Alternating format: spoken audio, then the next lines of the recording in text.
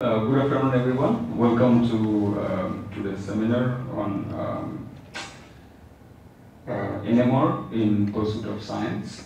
It's a pleasure here to have Professor Chandrakumar as a speaker today. Professor Chandrakumar is a INSA senior scientist and professor emeritus with the Department of Chemistry at IIT Madras. Previously, he headed the Physical Science Division in CSIR CLRI and chair professorship at IIT Madras. He has been awarded the CSIR Young Scientist Award, Bhatnagar Prize, J.C. Bose National Fellowship, and Indian Science Congress Millennium Medal. So, Professor Chandrakumar, it's really a pleasure to have you here. And as a small story, I met Professor Chandrakumar. Of course, I suppose those of us who have studied NMR spectroscopy, he has a couple of very influential books, and so I was familiar with his work. And I had the pleasure of meeting him in INSA Berhampur, and I think then while we were getting into the cab, we discussed that, all right, I mean, we have a spectroscopy group here, and it would be wonderful if Professor Chandrakumar could visit us, and fortunately he could, so it's wonderful to have you here, and the stage is yours. Thank you very much. Good afternoon, everyone. Thanks very much once again for giving me this opportunity to visit you all at Krea, and Kalyan in particular. Thanks for your friendly hospitality to the entire group. I'm sorry, I don't wish to appear rude, but unfortunately I stumbled this morning somewhere and sprained my foot. So please bear with me. I will sit down and deliver this talk, okay? And thanks also to all the guys who propped me up with some painkillers and things of that kind, sprays and so on. Thanks. All right. So we are going to give an overview of what can be done with NMR in the pursuit of science this afternoon. And as a subtitle, I have put down a rephrased version of what is supposed to have been Bill Clinton's campaign manager's slogan in the 90s, when he is reputed to have said, "It is the economy, stupid." So here for NMR, we would say it's a resolution or contrast versus sensitivity. That's the name of the game. And the general introduction I would give for the, without plunging directly into NMR, is to mention that this famous tree of knowledge of the sciences that I have adapted from the late Richard Ernst's work, Nobel laureate R.R. Ernst, Nobel laureate in chemistry 1991. He used to flash a slide which I have very significantly modified, but the main parts are the spin resonance is a ladder to the tree of knowledge comprising 3 levels of physics, chemistry, and biology. And I then put up all the rest of it, the subsoil and all those stuff there, okay, the medicine and the materials and the energy and the information. And to all of this, spin resonance spectroscopy turns out to be a ladder which can reach you to any level of this knowledge of tree of knowledge, not knowledge of tree, but tree of knowledge, okay?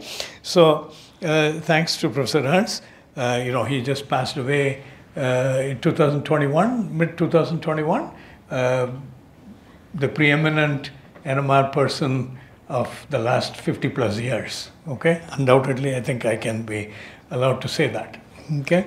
And great Indophile, great friend of India, has visited India and lectured in India many times, visited my laboratory as well, and so on, okay? So it's a deep sense of personal loss also that I can briefly express here as a revered but a personal friend. Such a fine gentleman, not only a Nobel caliber scientist, which showed in his chemistry prize of 1991, but a very fine and humble gentleman, okay? Now, chemistry, we like to think of it as a central science, as it's indicated in that tree of knowledge as well. Because you see that chemistry is figuring somewhere in the middle of that tree. The subsoil is intuition, logic, and mathematics. And Richard Ernst's slide starts with the physics, and then the central part is the chemistry, and then comes the biology. And I top it off with all the rest of this here, with medicine and materials and information and energy. And the important feature of Richard Ernst's slide is, of course, he was plugging hard for spin resonance, of which NMR is one facet. Okay, and this is a ladder to climb at any level and pluck any fruit or leaf or what you will from the tree of knowledge of science. That was Richard Ernst's message. So in the general intro, I'll just talk about chemistry as the central science, which was indicated in that slide. Okay, you know that things like water, the elixir of life, food, nutrients, proteins, carbohydrates, fats, DNA or RNA, drugs and pharmaceuticals, clothing, housing, anything impacting the life of living beings, and above all humans, okay? Because you may say that all living beings do not necessarily care for clothing or housing, but humans do. And nowadays I find that a lot of humans are clothing and housing their pets as well, even if we cannot house all of us satisfactorily in the human race. But anyway, a lot of this, key to this, a lot of this is hydrogen bonding. And the role of hydrogen bonds in water structure, in the double helical structure of DNA, the triple helical structure of collagen and all of that. Stereochemistry, handedness in sugars, which is D sugars. It is L amino acids, and then not the other way around. Okay? And as a backdrop against that, you just see what can go wrong.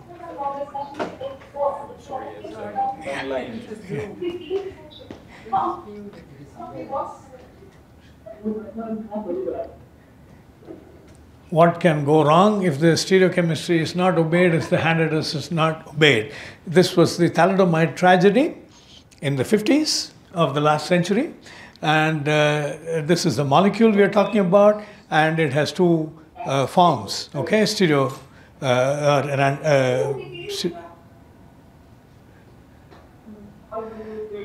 It was touted as a drug for morning sickness, and it turned out that the young mothers who took this medicine during the prenatal period of the babies, when they were carrying the babies, they gave birth to babies who were hugely and deformed.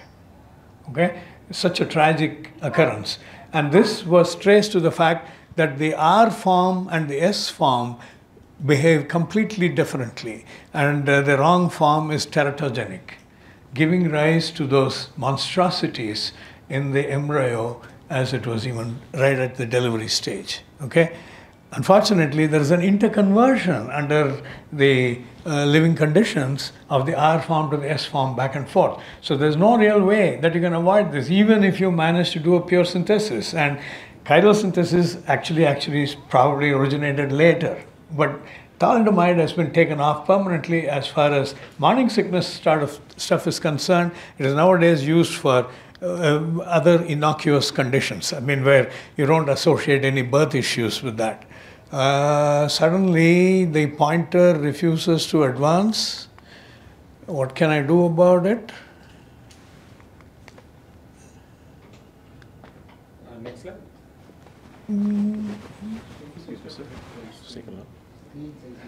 Oh, okay. And the switch on, Yeah. Switch on, yeah. Yeah, okay. So, the whole business of chiral synthesis has taken off with increasing awareness of the problems associated with the wrong-handedness or none, okay? And now this particular drug is used for the treatment of inflammation associated with leprosy and whatever, okay? So now the question is, how do you know all this?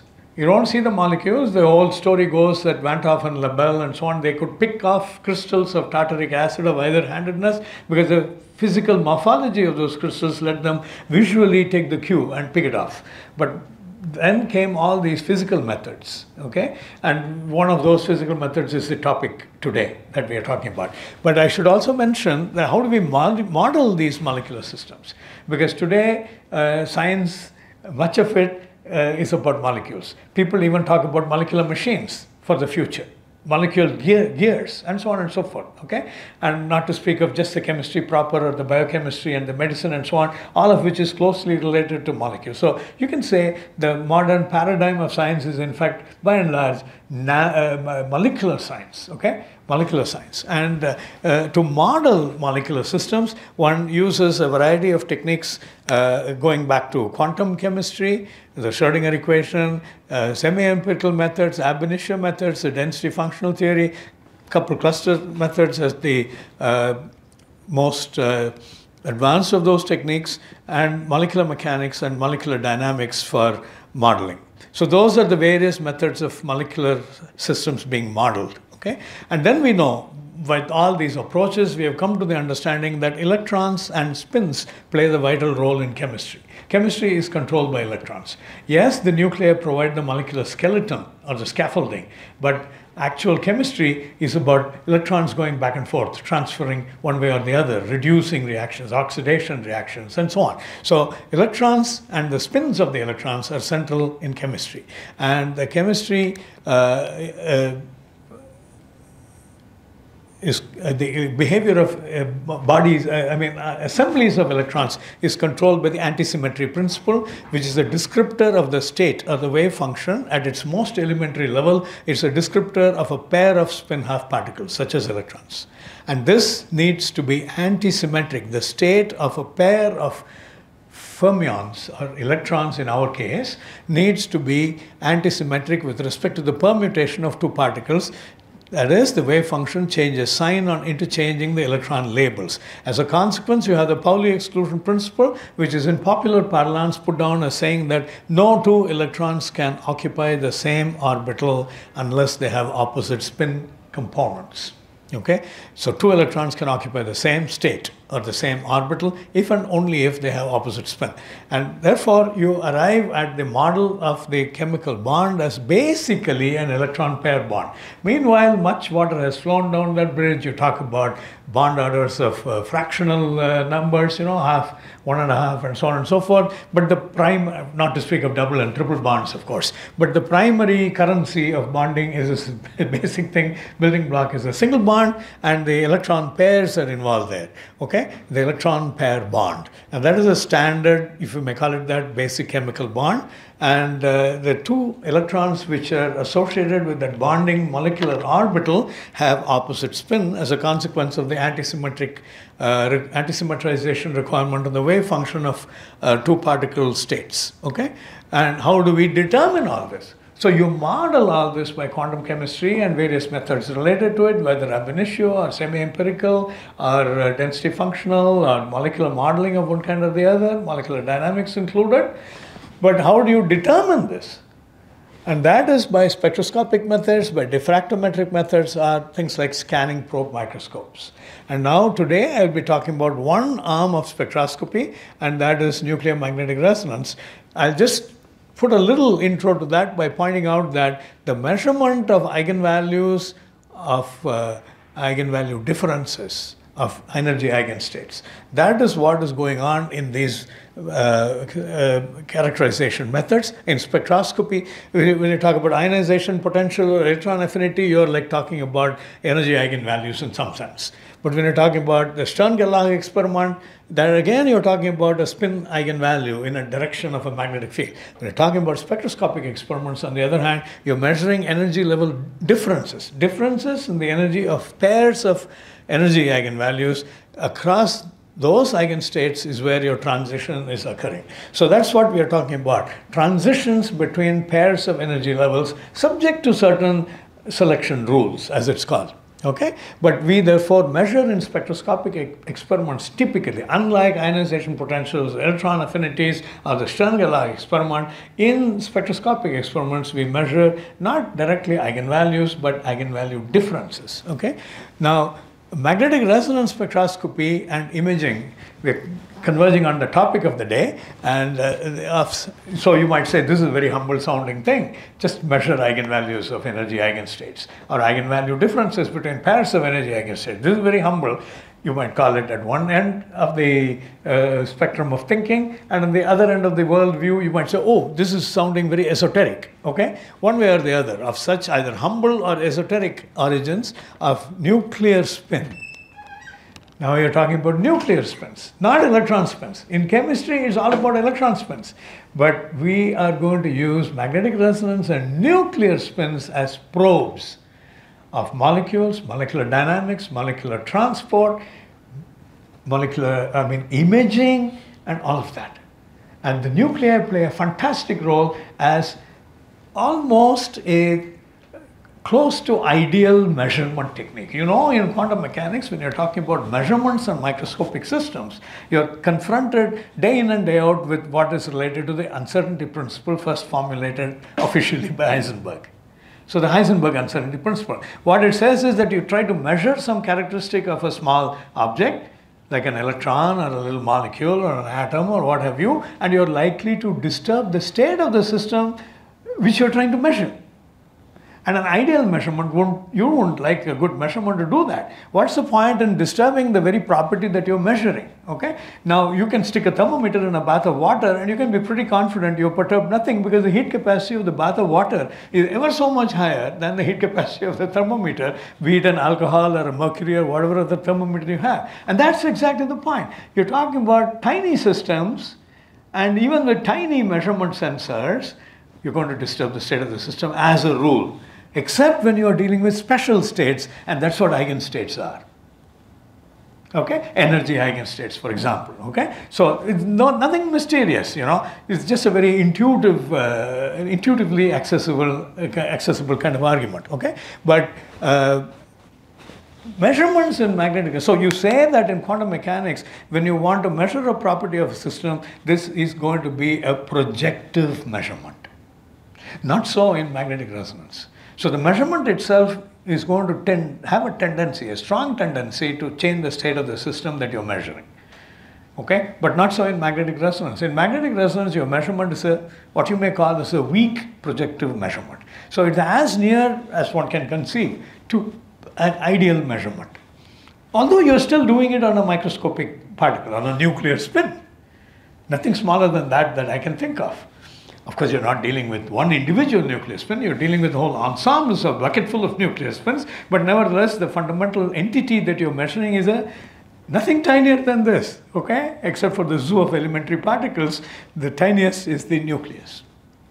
And that is what you're measuring without disturbing it. So it's a very nearly ideal measurement, and that's one of the fun things about magnetic resonance and NMR in particular. You are making a near ideal measurement, what you may in other words call as a weak projective measurement. Now this is a very interesting field, NMR. You can view it as of humble origin or esoteric origin, as I mentioned, but then it is applicable even to clinical practice by way of MRI.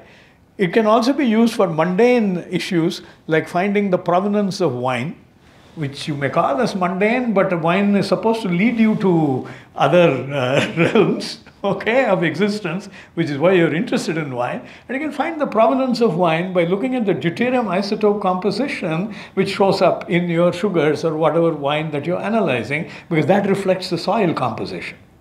Soils in certain parts of France will have a different deuterium composition as compared to soils in certain parts of Italy, for example. And I'm sure Hyderabad will be completely a different story yet again. So you can use NMR even for finding out the provenance of wines. And more lately, of course, we've all been seeing these television ads which are constantly running where two companies are fighting each other about the quality of their honey. So you can certainly use, and they're swearing, although they're showing some other instrument altogether, they're swearing by NMR measurements. What they show is not an NMR machine. Okay, it's more like a microscope it looks like, okay? But it's an NMR measurement they're swearing by. So you can use NMR for all sorts of things. For clinical work, for this kind of molecular assay, if you like, for deuterium in wine, or of whatever additive fructose sugars or syrups in honey, and so on. And in the natural sciences, in the engineering sciences, and in the medical sciences, NMR and MRI, nuclear magnetic resonance and magnetic resonance imaging, may be flexibly adapted to investigate molecular structure, molecular dynamics, molecular distribution, and molecular transport. I'll just try to give in the time available a quick run over these, giving a flavor of the stuff that is possible with this kind of thing. So in spectroscopy, of course, you have this wide-ranging electromagnetic spectrum taking you all the way from gamma rays, to X-rays and UV visible and infrared and microwave and NMR, radio waves. And NMR is right at the red end of that spectrum, as it were, okay? It's at the long wavelength, like a 1 meter wavelength, typically, order of magnitude. That's where you measure NMR. So it doesn't break bonds. UV visible, you might end up decomposing the molecule if you're going to UV. There's no such hazard here. So it's a really non-destructive and non-invasive if you don't use a solvent, okay? But non-destructive certainly. It doesn't destroy what it is measuring. It doesn't even change the state of the system you're measuring, leave alone destroying it, okay? And what we are doing here is radio frequency spectroscopy traditionally, but NMR is, for a variety of reasons, being done at ever higher fields with the passing years, and then you're slowly treading into the microwave region of the electromagnetic spectrum. So you might call it as a radio frequency and microwave spectroscopy overall. And okay, we will not worry about this history. That resonance came up from the Stern-Gerlach experiment by the modification introduced by Rabi, who was the first to show that radio waves whose frequencies match the precession frequency of nuclei can cause spins to flip in that direction or in that orientation in an external magnetic field. Flip from one stable state to another, one eigenstate to another. In a spin half, there are only 2 eigenstates. Okay? So resonance in bulk matter for electron spins was Zavoisky's handiwork in 1945. Around the same time, end of 1945, early 1946, 2 independent groups came up with NMR, Purcell on, I think, the east coast of the United States and Felix Bloch on the west coast. And then Dept and Kruger, after several years, came up with nuclear quadrupole resonance. Electrons are spin half particles, and the NMR, which was first known, was also for spin halves like protons, but subsequently it is expanded to cover almost every magnetic isotope in the periodic table. And nuclear quadrupole, and these techniques of ESR or NMR require external magnetic fields to be applied. There is a special branch called the zero field NMR or zero field ESR, but the typical ESR or NMR experiment is conducted in the presence of an external magnetic field. And there is this sister technique of nuclear quadrupole resonance, which doesn't need a magnetic field, and this is for spin 1 and higher spin nuclei in the solid state. These techniques of ESR and NMR are in principle applicable to liquid, or solid, or gas phase. By and large, they would be carried out predominantly in the liquid state and solution state, but also in the solid state for NMR. For EPR, it doesn't matter. Gas phase is possible, but normally too low in sensitivity. Dept and Kruger's NQR of spin greater than half nuclei is only possible in the solid state, not in liquid or gas phase. Okay? And nuclear magnetic resonance, I'll just move with this, I'll forget the rest of it, electron paramagnetic resonance and quadrupole resonance of nuclei. And we're saying the major application areas are elucidation of molecular structure, as I already mentioned, also molecular dynamics, distribution and transport. So it gets a huge leg up for structural biology and for materials work and biomedicine and imaging. Okay? So that's the field over which, or the domain of NMR and MRI, okay? The principles are that you have a bunch of nuclei in a sample, like you have a small drop of water and you have a very large number of water molecules there. Each water molecule has 2 hydrogen atoms and 1 oxygen atom. Of course, as every chemist knows in the molecular structure of H2O, but then each hydrogen atom has a nucleus there, and it is the magnetic moment of the nucleus that we are talking about in NMR, okay? And oriented randomly in the absence of a magnetic field. They are oriented every which way so that the average magnetic moment of the whole bunch of nuclei is going to be 0. Okay? But when you apply a magnetic field, they line up. They line up either parallel or anti-parallel. These are the only 2 allowed orientations for so-called spin half particle, like the proton nucleus, also carbon-13, also fluorine-19, phosphorus-31, nitrogen-15, many other nuclei. About 30 odd nuclei in the periodic table have spin half. 3 nuclei have spin 1. About 30 odd nuclei have spin 3 halves. None have spin 2. But there is lutetium, which one of my friends, young friends, was mentioning the other day as of interest to him, spin 7. Okay? So you have this whole zoo of nuclear isotopes. Okay? And you can deal with every one of them. And the important thing is the magnetic field aligns them, and for protons or C13 or fluorine or phosphorus or N15, they're just aligned parallel to the field, some of them, and a fewer number are aligned anti-parallel to the field because that has higher energy associated with it. And that is what is shown in this figure, that the spins of arbitrary orientation in the absence of a magnetic field, B naught is 0. They are all taking any possible orientation. But then when you impose a field, they line up either parallel to the field with the lower energy, this is the more stable state, or they sit in the higher energy state anti-parallel to the field. These are the only two possibilities for these simple spin half nuclei, okay? And you can't measure it. Unlike a paramagnetic electron system like a transition metal complex or something, where if there are unpaired electrons, you can measure it on a Gauss balance or GUI balance, whichever way you prefer to pronounce it, and you can measure the static susceptibility of a bunch of electrons. Because the magnetic moment of the electron is fairly large as compared to nuclei. The proton magnetic moment has the opposite sign as compared to the electron, but more important from our point of view, the magnitude of the proton magnetic moment is 658 times smaller than that of the electron. So while the electron magnetic moment can be directly measured in a Gauss balance experiment or a Faraday balance experiment, you cannot do that with nuclei. The susceptibility of the nuclear spins, the paramagnetic susceptibility of a nuclear spins is like 500,000 times smaller. You can't measure this. People tried and failed. People first did that, tried and failed.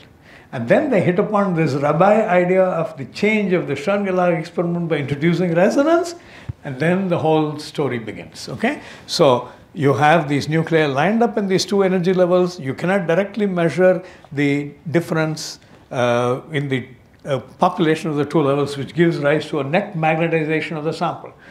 The sample is still diamagnetic, and I have to keep emphasizing this to my medical friends, because a lot of medical people immediately get the idea, oh, I'm making an MRI image. This means my cell is paramagnetic. Except for deoxyhemoglobin, I'm not aware of anything which is really stably paramagnetic in the human organism or in most biological organisms. Water most certainly is not paramagnetic. It is diamagnetic. What you're doing here is, when you say a material is paramagnetic or diamagnetic, you're talking about the electronic paramagnetism or the electronic diamagnetism, and that's what counts.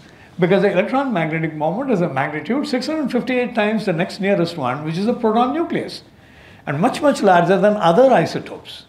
So when you talk about diamagnetism or paramagnetism, you're talking about the electrons. What are we doing here in NMR?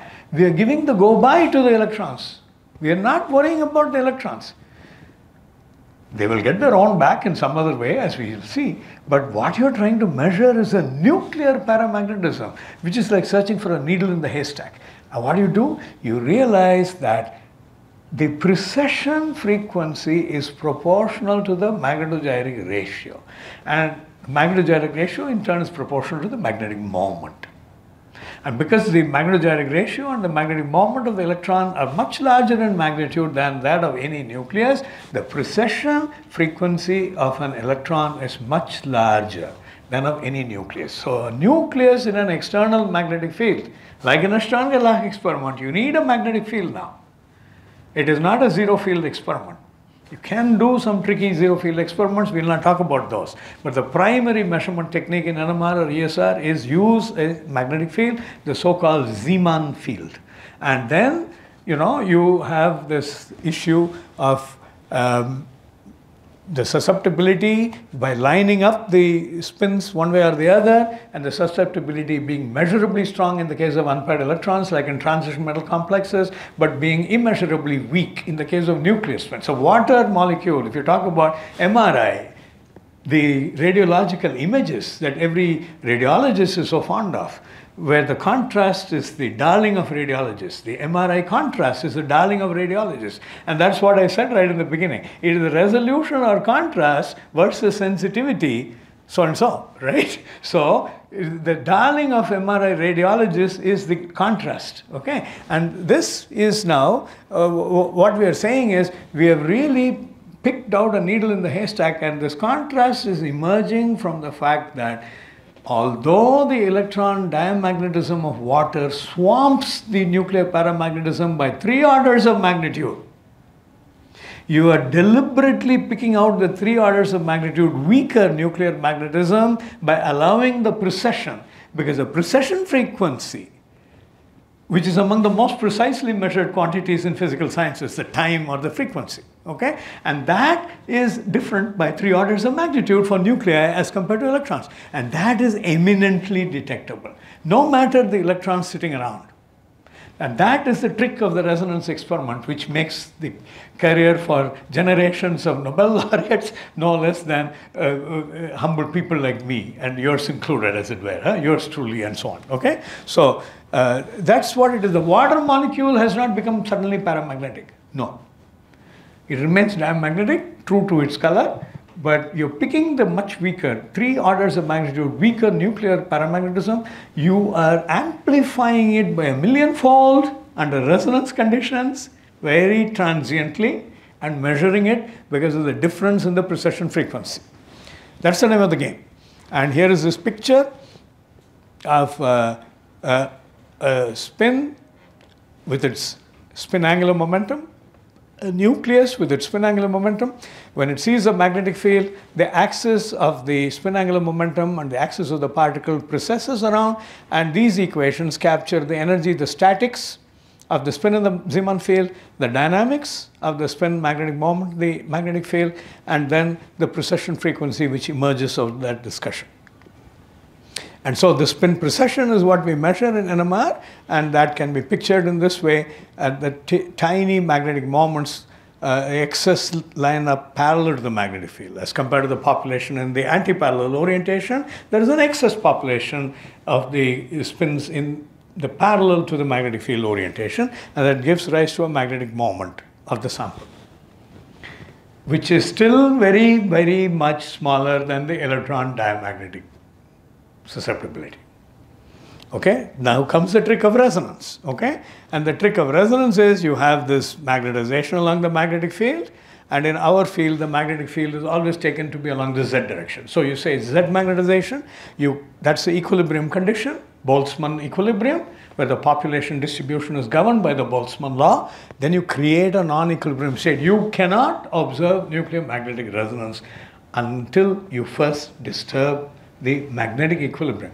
Mind you, we are not disturbing the chemical equilibrium of our molecules. We are not touching it. The chemical equilibrium remains unfazed. We are only looking at the equilibrium conditions of the magnetic degree of freedom of the spin magnetic moment in the Zeeman magnetic field.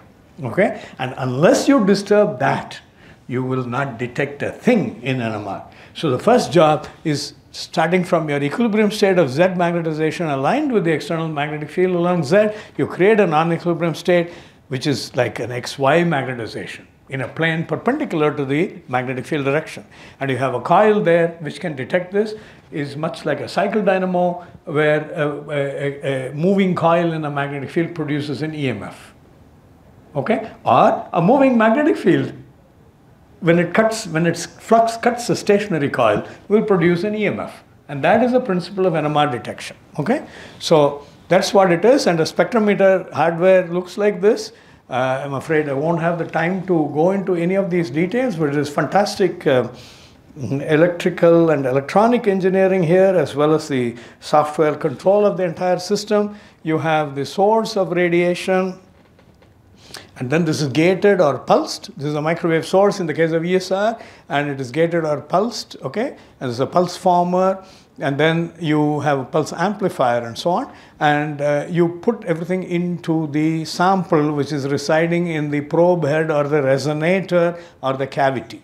Depending on radio frequencies or microwaves, you have different names for these structures, which is sitting in an external magnetic field. So the pulse of the magnetic field and the cavity or the probe head or the resonator is sitting there. The sample is sitting inside this probe head.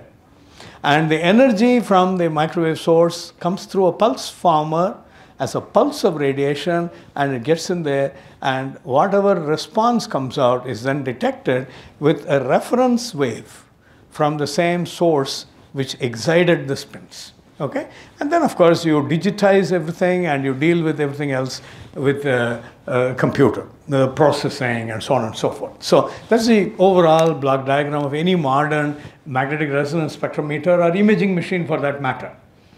Nuclear magnetic resonance as well as electron spin resonance. I'm sorry for the hardware aficionados here. That's all I will have to say about the hardware in this talk. Okay. Now, the effect of a pulse of resonant radiation is that the nuclear magnetization, which is lined up along the magnetic field Z, is going to be brought into the XY plane. Okay, and that's where it cuts the coil. The flux of precessing magnetization will cut the coil. Okay, and it produces an EMF that becomes measurable. There is a million-fold amplification, effectively, of the magnetic field, magnetic moment, the static magnetic moment. Is like amplified a million-fold here in this resonance experiment. And that is what makes NMR at all detectable. Okay? Were it not for this, there's no other known way, even up to present-day technology, where you can do any alternative robust detection. There have been several attempts going right down to the single nucleus level, atomic force, magnetic resonance microscopy, magnetic resonance force microscopy. I don't know how many of us would have heard about that. It's not AFM. It's MRFM, magnetic resonance force microscopy. But you do the resonance anyway in order to get there, even with the force microscope. And the resonance is what we're talking about. We'll not be talking about the force microscopy part. But this is how the schematic goes and the return to equilibrium. You disturb the system from equilibrium. You cannot sustain it forever. And you want to sustain it as long as possible from the point of view of detection efficiency, but it'll go back, whether you like it or not, it'll go back to equilibrium and then you cannot see it anymore. And the return to equilibrium is a relaxation process. So you see that this is the basic thing, the equations that you can put down for the precession frequency, and the precession frequency is modified, the screening or the chemical shift and the couplings. And that is the stuff of NMR for structure elucidation. There is this basic precession frequency which depends on the magnetic moment of the nucleus or the magnetogyric ratio and is directly proportional to the magnetic field intensity B0. And this product of gamma, the magnetogyric ratio of the nuclear isotope times the magnetic field intensity B0, gives rise to the precession frequency expressed as angular frequency units, radians per second. But then this gets modified. It's not just minus gamma B0, it's minus gamma B0 1 minus sigma, where there's a little screening of the nuclear magnetic moment from the applied external magnetic field by the surrounding electron density. And that is gives rise to this. The screening gives rise to this chemical shift, which is all about the structure property relationships which will then ensue. Okay? And it's such a high resolution technique. You can operate your NMR spectrometer at a variable field. Each spectrometer will be at a fixed field, but you can have many different spectrometers at different fields. If you have the old-fashioned electromagnets, they don't take you very far in the magnetic field, but within the range, you can actually vary the magnetic field from 0 to maybe the best of superconducting technology with some loss of cryofluids. It can get you up to rampable fields up to 0 to 6 Tesla or a little bit around there. But in NMR, we don't try to do that. We just keep a fixed superconducting magnetic field. In certain areas, you might want to ramp the magnetic field, like for ESR. High field ESR uses superconducting magnets, but will ramp the superconducting field in a limited range. Okay? Now, the important point for NMR is there are these chemical shifts reflecting the electronic environment around the nucleus in the molecule, and then there are these couplings of one nucleus spin to various others in the same molecule. And that is the stuff of NMR for structure elucidation. But as I already mentioned, you're disturbing the equilibrium of the spin magnetic moments even to measure it. And therefore, the system will irreversibly opt to return to equilibrium with its own time constant. And this time constant of the recovery of the magnetization of the nuclear spin ensemble to its equilibrium conditions, there is a tale to tell there. And the tale that it tells is a tale of molecular motional correlation times and molecular motional spectral densities, resulting in spin relaxation times. The spin relaxation times are captured by these simple block equations. We'll not worry about the details. There's a block equation. The first term is a precession term, which could include the effects of chemical shifts and spin-spin couplings. And the next three terms are the relaxation terms for the x component of magnetization, the y component, and the z component, which is in the direction of the magnetic field. And you see the time constant for the relaxation is different in the plane that is transverse to z. The z relaxation time constant is different from the xy relaxation time constant. This is a classical master equation of magnetic resonance, and a semi-classical master equation of magnetic resonance treats of phenomena which are lost when you talk only about spin magnetization. Spins known as multiple quantum coherences. Okay?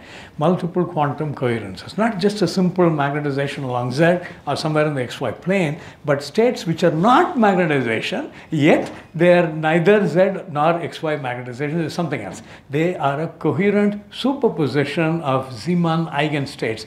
And from that is born the whole field of ensemble quantum computing by magnetic resonance. We will not talk about this today, just barely mentioning this. We are only talking about the molecular sciences being characterized by magnetic resonance, but magnetic resonance is a tool for it's an ensemble quantum computer. So magnetic resonance has turned out in the last 20 years or so to work as an ensemble quantum computer. In the very early days, we ourselves made some humble contributions which are patented to not genuine quantum computing, but to what I call as spin computing. We'll not worry about the details, but it was always on our back burner subsequently for various reasons, because that's not bread and butter for most of us. Okay. Now this is a semi-classical master equation of magnetic resonance, where you capture the behavior of correlated motions of spins. Not just the uncorrelated motions of isolated spins, but the correlated motions of pairs of spins, or a small collection of interacting spins. So the whole model up to now, up to that first equation, is isolated non-interacting spins. They don't interact with each other except for the spin-spin coupling that I mentioned right at the end. But here, right from the word go, you are talking about interacting spins and the various multiple quantum coherences or correlated states of motion that they can exhibit by way of the density matrix description. We will not have occasion to deal with this. Just remember, however, that there is a T1, or the longitudinal relaxation time of the longitudinal magnetization of the spin ensemble, and there is a T2, or the transverse magnetization time of the same spin ensemble. Okay, and these things will work. Relaxation works only when the spin ensemble is off equilibrium. If the spin ensemble is at thermal equilibrium, there's no relaxation. It is already relaxed. It is at equilibrium. And that's the point. It's a sleeping giant. It tells you nothing. It just is peacefully at sleep. And you cannot even detect it. It is so weak. And that is why we disturb the equilibrium to generate an EMF at the end of the day by some means, resonance and a coil detection, and then whether we like it or not, it will try and go back to equilibrium. Okay, but then we find, when it goes back to equilibrium, it tells us something about molecular motions down to the picosecond levels of time scale. You're talking about molecular motional correlation times, which can be characterized by the measurements of the spin-spin or the spin lattice relaxation time. And these correlation times can be down to 1 to 10 picoseconds, right up to nanoseconds and higher. So a lot of the time we imagine that NMR is a very slow technique. It is. As far as static properties of the NMR spectrum are concerned, it is a dead slow technique. In fact, the joke goes in the medical community, NMR is great at imaging the brain. Any dead organ will do for NMR imaging. But any live throbbing organ, like a cardiac imaging and so on, is a whole different ballgame. But mind you, it has been addressed, and people have done cardiac MRI. But in the early years, this was the butt of the jokes of others, non-MR people, okay? There is always this banter among different communities in science and engineering and technology. And the joke about MRI was, it's very good at detecting dead brains. But actually, it is very good, I will show you, at even looking at functional brains, not to speak of cardiac imaging, okay? So then comes the chemical shift and the couplings. The couplings, you might say, are the currency of spins. Chemical shifts, I think I don't want to belabor the issue, but you take a simple molecule like ethanol, you have a methyl environment for the protons, you have a methylene environment for the protons, CH3 group, CH2 group, and the OH group. That's a hydroxyl environment. They each have a different electron density in their immediate environment within that functional group. And that is the primary determinant of the NMR resonance frequency or the chemical shift. The Lamer frequency minus gamma B naught is a major thing, and that rides this small little ppm level of modulation due to chemical shifts and couplings. Okay, and this is the chemical shift, but the couplings are the currency of spins. They exchange currency notes, no, like we exchange, and this is couplings. Okay, and these are for solution state NMR. The important couplings are through bond, indirect scalar couplings, which are isotropic. And then they have a fantastic behavior. They reflect the dihedral angle in your molecular fragment in which these nuclear spins are embedded. If you're measuring the couplings between a pair of nuclear spins, they're embedded in a molecular fragment, and you can find the dihedral angle in this molecular fragment. G.N. Ramachandran was the one who pioneered work on the so-called phi-psi dihedral angles. He found out, worked out theoretically. He was, of course, an X-ray crystallographer. He's the one who cracked the structure of collagen and so on. But he also came up with projection reconstruction imaging. And independent of that, he came up with the phi-psi plot. And that gives you the regions in the phi-psi domain where peptides are energetically stable. The low energy conformational states or configurational states of peptides are captured by Ramachandran's phi and psi. And how do you measure this? NMR again.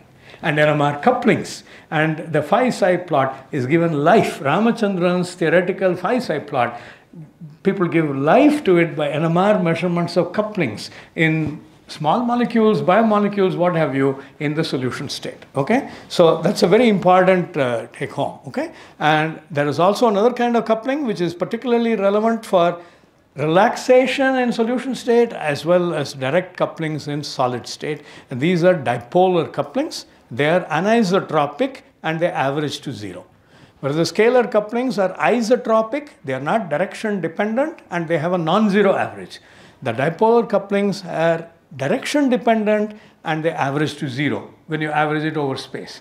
Nevertheless, for relaxation, it is the mean squared value of the dipolar field which matters, not just the dipolar interaction itself, but the square. You take a simple example of a sine curve.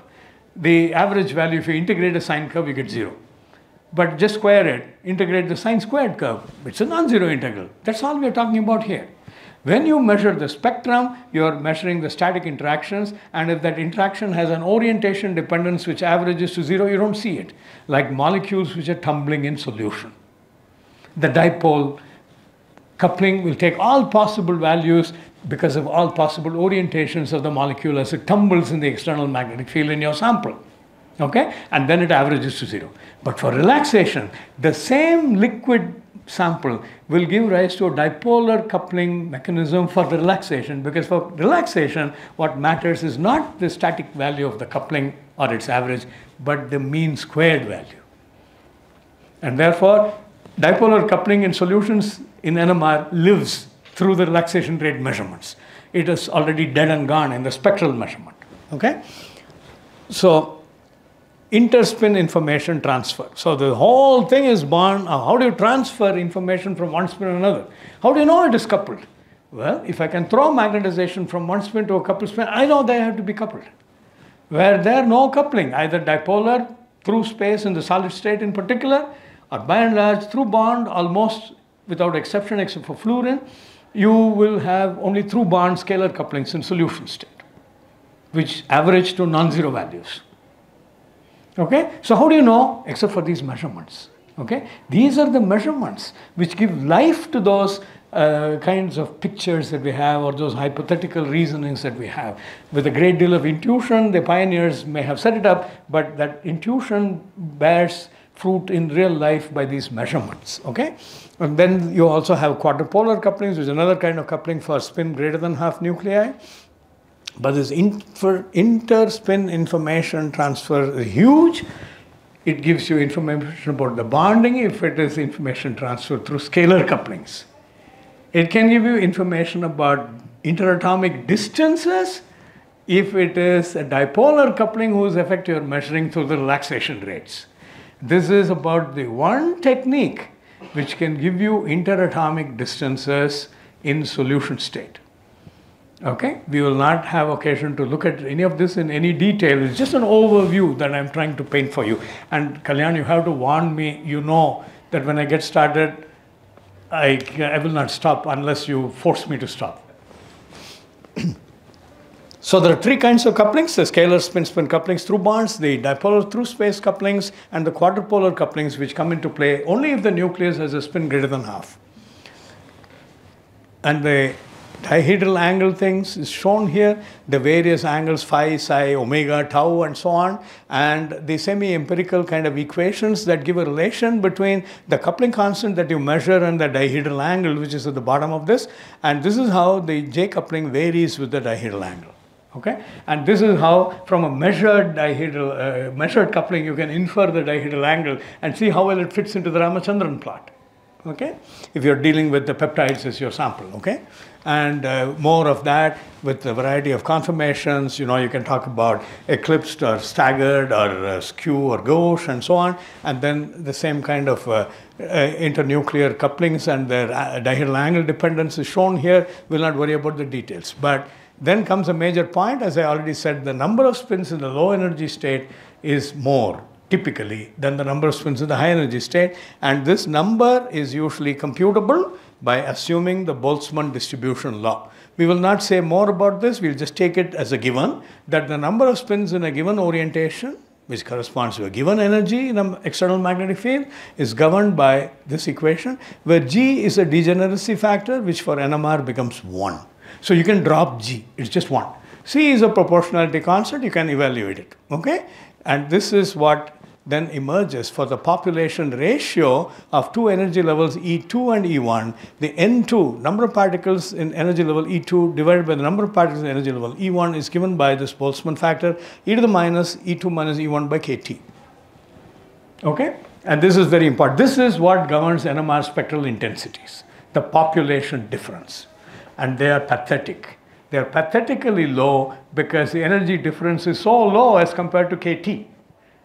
It is like 0.01% of KT at ordinary temperatures. That's the problem with NMR, which is why we said right about the coupling, it is the sensitivity it is the resolution or contrast versus the sensitivity. So you have this huge bonus in resolution. In a whole test tube of sample, you can have a better than 0.1 ppm level resolution, down to a ppb level resolution. But, and that translates to excellent image resolution also, except that the sensitivity is atrocious. Okay? So, the Boltzmann distribution here, and if you work it out, because you define E2 as the higher energy state, you see that N2 by N1 is less than 1. I don't have time to go through this, but NMR has a huge thing going about it. Is this universally true? It is not. In NMR, we can do a population inversion across just two energy levels, which is unthinkable, for example, in a laser system, but we do it all the time in a nuclear ensemble or even in an electron spin ensemble. We'll not have the time to go into why this is so, how it is so, what does it lead to, what can you do with it, and so on. But just note this, that although the higher energy state has typically a lower population than the lower energy state, giving rise to the NMR signal intensity that is usable, but nevertheless you can invert this and you can make the lower energy state less populated than the higher energy state under certain conditions. Okay? Now the NMR of coupled spins is what we are talking about, and because the coupling in liquids is through bonds, if you can transfer magnetization across the scalar couplings, you got evidence of the bonding between the spins. And that is how we can get at bonding. We have no X-ray diffractogram which tells us the position of atoms. NMR is a very roundabout method of getting there, but it is a terrific subtle tool. But for being a very subtle tool, it's very roundabout. Okay, so you have to pay a price. X-ray diffraction, okay, just diffract the X-ray beams, and the software will take care of the rest. NMR, Of course, there's plenty of software, but there is like not 1 or 2 or 3 standard experiments, like for most of the things. For NMR and magnetic resonance, including ESR, there are like dozens, if not hundreds of experiments, and you will have to choose which is the one that meets your purposes. And then there is interpretation. There is software, sure, but then you have to interpret quite a lot of the time. And that's what adds fun to this enterprise and challenges to the enterprise, but the evidence bonds.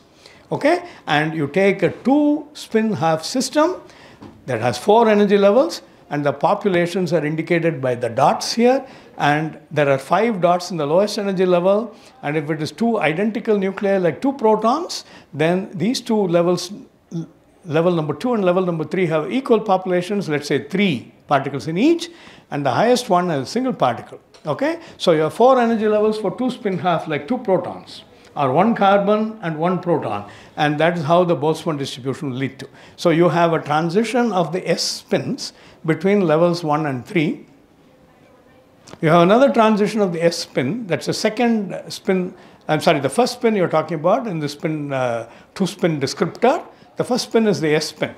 And here is between 2 and 4, there is a transition of the S spin. It goes from alpha to beta. Spin with a plus half component to the minus half component orientation. Okay, so that is a 2-4 transition. And then you have similarly for the I spin, that is the second spin here, beta alpha to beta beta, and that is the 3-4 transition. And you also have the 1-2 transition between these 2 levels. These are the 4 transitions in a 2-spin half system. 5 minutes? Okay. But then you can throw these magnetizations around. If it is a heteronuclear spin pair, you have a carbon and proton, and the gamma ratios are different. A gamma of a carbon is 1/4 of the gamma of proton, so the populations are scaled accordingly as per the Boltzmann distribution, and you get essentially in some measure 4 times the sensitivity in a proton spectra. Actually it is different, but I'm simplifying it from the population difference point of view. The proton spectrum intensity is 4 times that of the carbon spectral intensity, and that is what is shown here. For the 1-3 and 2-4 transitions, you have 1/4 the intensity as compared to the 1-2 and 3-4. Now you can throw these things around. Okay, supposing you did an experiment where instead of 5 spins here and 4 particles there, 3 particles here, 5 and 3 at equilibrium, you made it 4 and 4. You can selectively irradiate that transition and make a transfer of spin population from the energy level number 1 to energy level number 3. This is selective population transfer. You can do that. If you do that, what happens is the 3-1 transition, you cannot detect it anymore because there is no population difference. So you see the 3-1 or 1-3 transition has disappeared. And then you see the other transition of the S spin that is unchanged. The 2-4 is as before. But then lo and behold, look at the coupled spin. These are all spin partners which are coupled, okay, I and S. And then you see that between 1 and 2, the transition intensity, instead of being 4 spins minus 3 spins now, instead of 5 minus 3. So if that had 2 units of intensity, this will have 1 unit of intensity, as you see here. So the intensity is halved for this 1-2 transition, and for the other transition, you have an increase of intensity. So you have these correlations coming up by population transfers or coherence transfers. Please note also in these 4-level systems that apart from the single quantum transitions, where you go from beta beta to beta alpha, so the total magnetic spin quantum number changes by 1 unit, where alpha corresponds to spin plus half component, beta corresponds to spin minus half component for each particle. So the total spin component for the 2 particles is plus half, 1 here, plus half, minus half, that is 0 here, and then you have minus half, plus half, that is 0 here, and minus half, that is minus 1 here. But these are single quantum transitions which we have pictured. However, if you make a transition from level 3 to level 2 or the other way around, that is a 0 quantum transition. It has no change in the magnetic quantum number. So is this. I have a time to show you one example of this, and then I'll just have to show an image and then call it quits. Okay? I don't want to tax you. You mean my 55 minutes are up?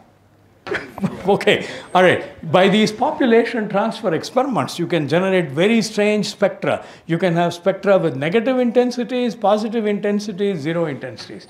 Don't assume that negative intensities correspond to emissions or positive intensities correspond to absorptions. In NMR, the phase of a signal has no absolute significance. Only the relative phase of signals has a significance. Positive versus negative. What is negative subtly differs from positive, it's the opposite of positive. But what is positive is not necessarily emissive, what is negative is not necessarily absorptive. All of these are absorption signals, but with different phases, depending on the populations, okay? And this gives rise, this kind of population transfer experiments gives rise to the concept of multidimensional NMR, where you segment the time period into preparation, evolution, mixing and detection, and people can use a 2-pulse experiment with detection during that time period and repeat the experiment with systematic variation of the evolution period, build up a whole series of signals and Fourier transform them according to each time variable. The acquisition time variable as well as the detection time variable, acquisition or detection time variable as well as the evolution time variable. You Fourier transform with respect to each of these time variables, you get 2 spectral dimensions, which are the F2 dimension and the F1 dimension. And typically, the F2 is plotted horizontally, and this is the acquisition dimension, while the F1 is the evolution dimension that is plotted vertically.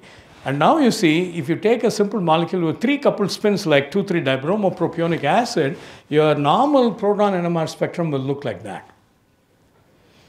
You have chemical shifts for the X spin, different from the M and different from the A. But then instead of one chemically shifted line, you have a whole multiplet of 4 lines with one overlapping line somewhere, maybe. But then this is due to coupling. And to prove that, you do such an experiment, 2D correlation experiment. Correlation spectroscopy, and then you see your multiplets, instead of being a set of 4 lines, becomes 4 lines in each dimension, so it's 4 by 4. So you get 16 lines in a multiplet of this kind. It looks like a complicating life, but actually you are throwing directly into evidence the couplings, okay? And here what we have shown is, with unresolved couplings, we can get the best of both worlds. We can show the spin coupling, this is our own work. We can show the spin coupling, although it is not resolved, and thereby we can infer the molecular bonding topology, and this becomes useful. For example, in a deuterated species, you can look at deuterium couplings are 42.5 times smaller than the corresponding proton-proton couplings, because scalar couplings scale with gamma squared. So do dipolar couplings, but here we're talking about scalar couplings, okay? And here we see on the deuterium, you take a sample like pyridine, okay? This is shown here, per deuterated pyridine. It has just got 3 chemical shifts for the orthodeuteron, 1 chemical shift there for the metadeuterons, and I'm sorry, for the 2 orthodeuterons, for the 2 metadeuterons and the para. And you see the completely unresolved couplings. The coupling constants in the protons are going to be an average value. With the dihedral angle dependence, they will range between 4 and 12 Hertz. The average value, you might say, is about 7. It will also change with the number of intervening bonds. But you see the couplings here? They are far less than the line width. So you can never resolve these lines. But we could show that we can make an excellent correlation spectrum with a relayed correlation even, with excellent signal-to-noise ratio across deuterium unresolved couplings. But you don't have to take it on faith. You can actually amplify these couplings. This is a multiple quantum experiment on the unresolved coupling matrix of a deuterated system, the same system as before. Not to worry about these details, but you see we have then come up with an experiment. We recognize that there's a special kind of a double quantum transition which gives you a 4-fold splitting as compared to the normal spectrum. So if you have a coupling like 0.3 Hertz and the deuterium coupling is 0.3 Hertz, the deuterium line width is 1 Hertz. So there's no way you can resolve it unless you use a high resolution filter and thereby degrade the signal-noise ratio, and even then you end up for your pains with an artifact peak and with a minor suggestion of a coupling. In our experiment of a 1-spin double quantum, you see there is a coupling which is amplified by a factor of 4, and 1-spin double quantum coherence is a longer T2, and therefore I get an effective resolution enhancement by a factor of 6.67, and you can resolve this coupling down to the baseline, you can measure it. And this has been used by other chemists for cluster size determination and organolithium chemistry. This is an experiment which came from our lab. And this is an experiment in gels, because in MRS, you don't have resolved couplings. The line width is not typically less than 7 Hertz if at best. And the couplings are never more than 7 Hertz at best. So you will never resolve couplings. And so we did this for proton NMR also. It's not just for deuterium or lithium-6, it's also for protons. And you see here that the the single quantum transition gives rise to, this is a molecule which I have mapped here, taurine, and it's a CH2 system, A2X2, and you get 2 triplets in solution state. And in a gel, you just see 2 unresolved chemically shifted lines. But you take our zero quantum spectrum, which we call as zealous, and you get how much here? 6J is the splitting between these 2 lines, because each of them is occurring at plus or minus 3J. And that is what a spin evolution under spin lock or isotropic mixing can do. So we call this zero and multiple quantum evolution under spin lock, zealous. Zero and multiple quantum evolution under spin lock. We can do this in solids. I won't worry you about that. I'll just give one example. And there's a Strozzi experiment from the group of Kurt Wüthrich, who was able to show that we can use, in spite of the poor line widths, as the molecular weight increases for the system in solution state, they were able to show that due to some very peculiar interference effects in relaxation, due to interference between different relaxation mechanisms, a doublet of 2 lines can have different line widths. One which is sharper than the normal line and one which is broader. And you can pick and choose. You do a selection of the sharper line and you can gain that information here. You see? So this is a nitrogen proton coupling. One axis is the N15, the horizontal axis, the vertical axis is probably the proton. I have not marked here. And you see that from the transverse relaxation optimized experiment, you can get sharp single peaks where there are broad doublets normally. Okay? This is because the dipolar relaxation mechanism interferes with the chemical shift anisotropy relaxation mechanism, and it gives rise to differential line broadening of the 2 doublet components of the spin coupled scenario. And there is other things. How do you increase the sensitivity of detection of rare spins? We will not talk about it. We have our own patented methods for doing rare spin connectivity mapping across double quantum coherences, which have 40% higher sensitivity or time savings by a factor of 2. Will not worry you about that. Carbon-carbon correlations. Complete suppression of the diagonal peaks of a COSY for rare spins, okay? And then indirect detected version, which we call as high class. The direct carbon experiment for carbon-carbon couplings is class C. Carbon, low abundance, single transition correlation spectroscopy. High class is done with the proton detection on such systems. And once again, you see, we are better than the best known until then. This is the standard methods of Griesinger, Christian Griesinger adequate experiment, Otting's experiment, and this is a simple sample of 2,3 dilabeled alanine, and you see the methyl doublet due to the coupling with the CH proton, and we select a single transition. Obviously, the signal noise is enhanced. We have 2 alternative methods. This is the best, but it's technically slightly more challenging, so we have a compromise. But each case is better than the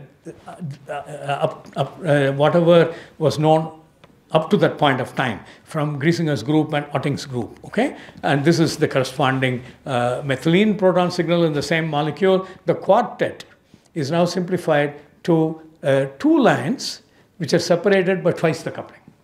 The normal quartet, each line in the quartet is separated by the coupling. Here the quartet is simplified 2 lines, but 2 lines go missing, and then the separation is twice the normal separation, okay? So we can do this, and laxometry for halogen bonding, I will skip this because relaxation times can be used to infer molecular motional correlation times.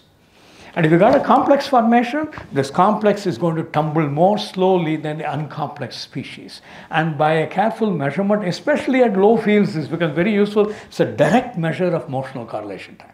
Low fields have much going against them. Very poor sensitivity, of detection, because sensitivity scales to the 3/2 power of the magnetic field intensity in high resolution NMR. In imaging, it can be anywhere between linear scaling to quadratic scaling. In high resolution NMR is typically 3/2 power law scaling with the magnetic field for the sensitivity. So low fields means low sensitivity, but you gain so much more. So again, it's a trade-off. What you gain and the swings you lose in the roundabouts. At a cost of sensitivity, we can make direct measurements at low field for the molecular tumbling or correlation times. We can infer the free molecule as compared to the complex molecule. Is it complex 1:1 or is it complex 1:2? All of that can be inferred from these measurements. Using a simple relaxation model, you can use more elaborate things. I've just shown you the simplest equations here. We'll not worry about that. But you see the rotational correlation times when we use Dept as our base and the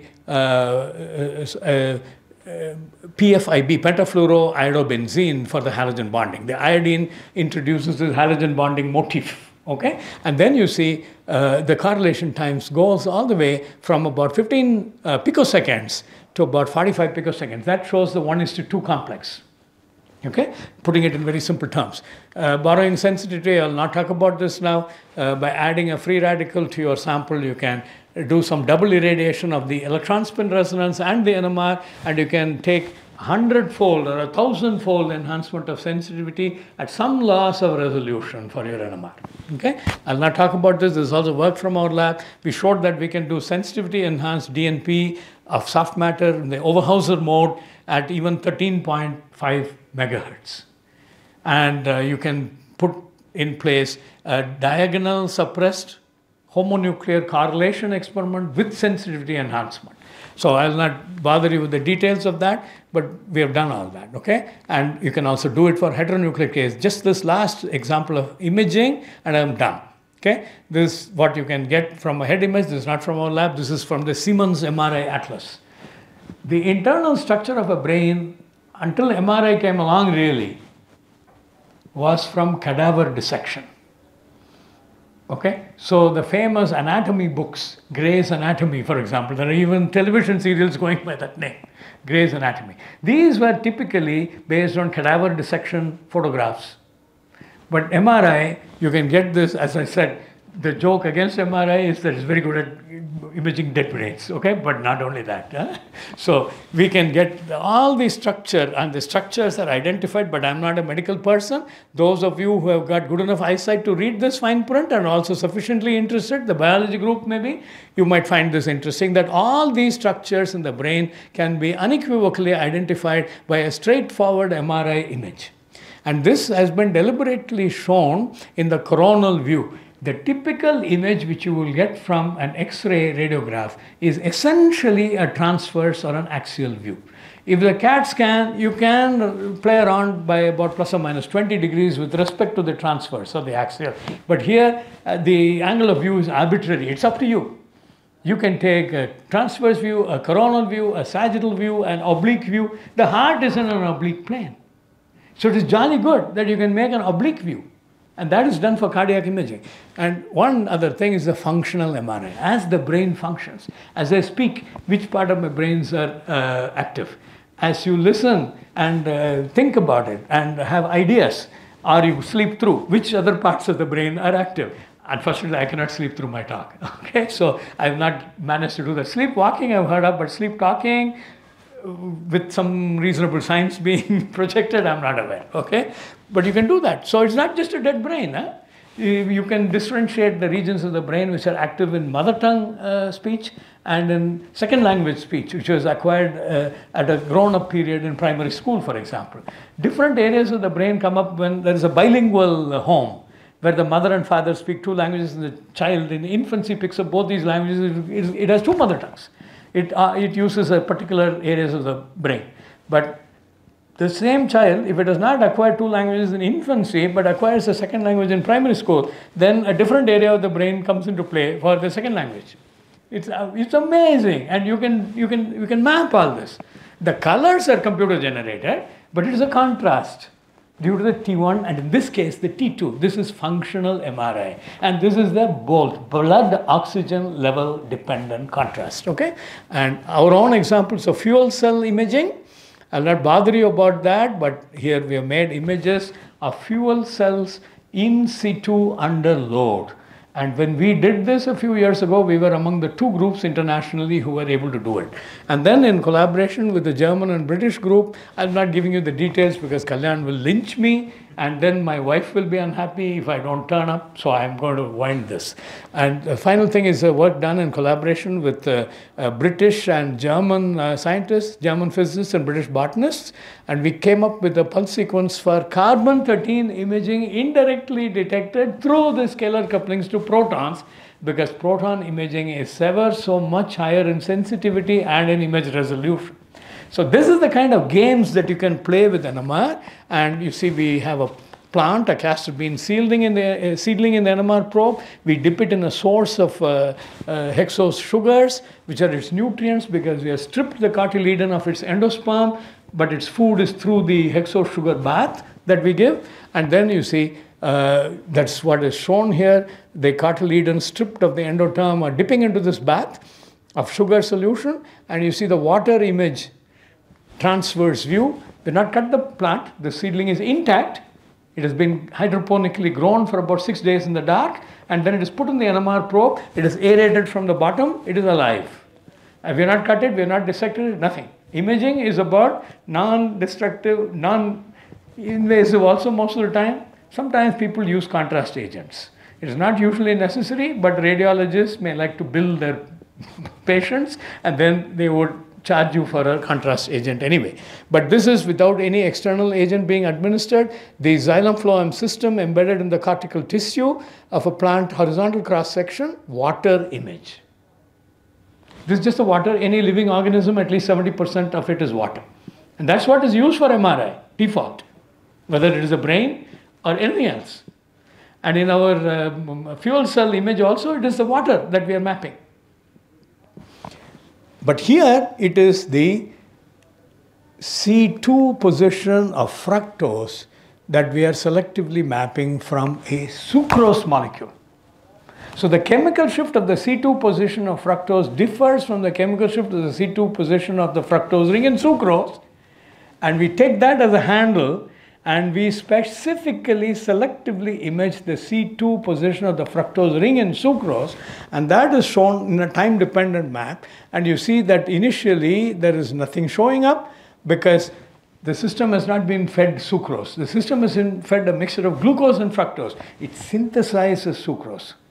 This little seedling whose endosperm has been stripped away is still smart enough. In the dark it synthesizes sucrose. There's no photosynthesis here. And as it is synthesized, it is traveling down the xylem phloem system, the hypocortical region, which is where we do our NMR detection. I showed that with the coil being wrapped in the hypocortical region in one of those figures. Okay, not to worry. It's going too fast and gets stuck. Yeah, you see, that's where the coil is, the hypocortical region. Okay, and the nutrients, the sucrose is synthesized here when this thing is dipping in the bath, and then it travels down the hypocortical region, and we detect it when it has reached this point. So it is a kinetic process we are monitoring. What is the rate of transport? We can measure the rate of transport. Here we are just showing you those pictures at 0 time after insertion into the hexose bath, at 2.5 hours and so on, right up to about 16.5 hours when you have reached a steady state. But you see, what is important is in the cortex parenchyma, the sucrose is never downloaded. It is only in the peripheral parenchyma that it is downloaded. In the pith parenchyma, sorry, it is in the pith parenchyma, it is never downloaded. It is dark. The bright regions here are the sucrose. The higher the concentration of sucrose you're detecting, the brighter the image in that part of the region. Okay? And that is how MRI works. Basically, there is contrast due to T1 or due to T2, the relaxation times with the primary contrast, how many protons are you detecting? Okay? And this is like here the primary contrast mechanism, it is not T1 or T2, and here you see that the pith parenchyma, okay, never gets any sucrose downloaded from the hypocortical region or in the stem. It is all going into the cortex parenchyma, not into the pith parenchyma. That is what the dark region in the center of the donut shows. No sucrose there. But in the cortex, there is gathering concentration of the sucrose as time progresses. Then we made a faster echoplanar imaging version of this with my pulse sequences, pulse rotating frame transfer sequences with windows, and with a specific method of getting rid of the heteronuclear couplings, and we could gain an imaging speed. Those images were obtained with 90-minute time frames. Each image took about 90 minutes. That's not very fast. But here we have it in about 13 to 14 minutes. So a factor of 6 to 7 speeding up of the image. Okay, this is the previous image, the so-called spin echo. This is the gradient echo, echoplanar image with our special decoupling technique. You have to use a different decoupling technique for the spin echo imaging as compared to the gradient echo imaging. And this is a cause for concern when people don't understand how couplings work. But for us who come from the high resolution world, this is bread and butter, okay? And then here is a water image. So you can see what the kind of information you can retrieve. And I will stop here. There are volume localized spectroscopy, fruit ripening under natural and artificial conditions, and the way in a dead rat we did a two-dimensional experiment of the accumulation of lactate in a specific region of the brain, because in a 1D experiment the chemical shifts in MRI are very small in their frequency separation, because MRI is done at low magnetic fields. Even today, the FDA has not allowed magnetic fields more than 3 Tesla.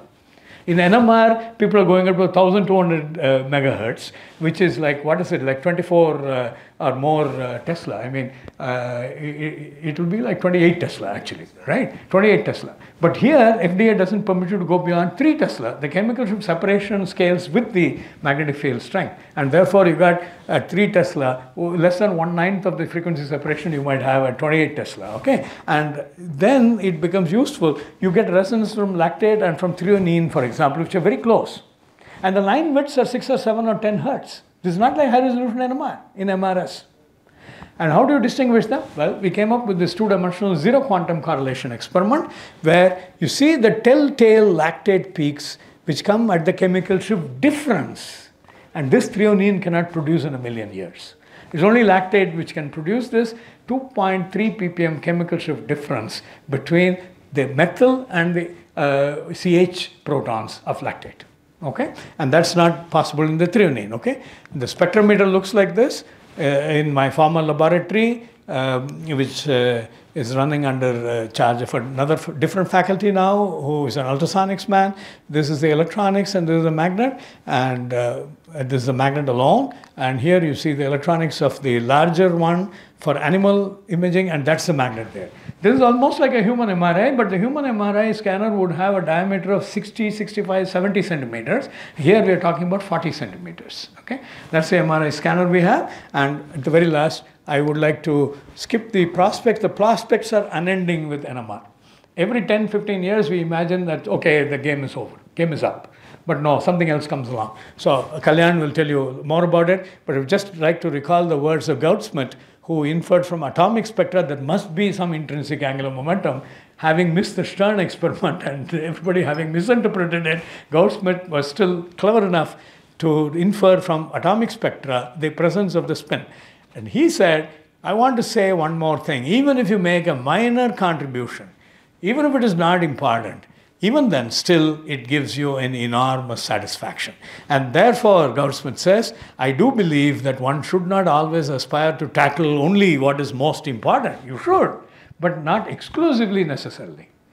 You try to explore a mix of things, in my humble view, where you get fun part-wise, and part-wise you get the fruits of the labor in terms of meritorious, weighty applications. Okay. Therefore, I do believe, Goudsmit says, as one should not always aspire to tackle only what is most important, but try to have fun working in science and obtain results.